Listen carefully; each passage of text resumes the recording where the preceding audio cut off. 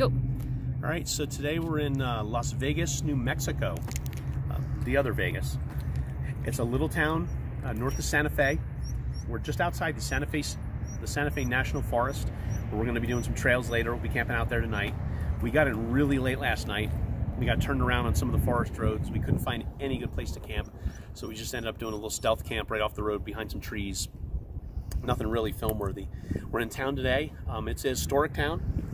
In addition to all its other charms, it was a movie location for a bunch of different places. Most notably, Red Dawn, the 1984 version, the original, with Patrick Swayze and that whole crew. Some of the murals are left behind from it. They preserved them here. It's also the town where the TV show Longmire was filmed. We'll show you some footage from that later on, where the Durant, Wyoming Sheriff's Office is located here in town. We'll do a little walk around. It's a cool town. If you ever get up this way, it's a good place to stop.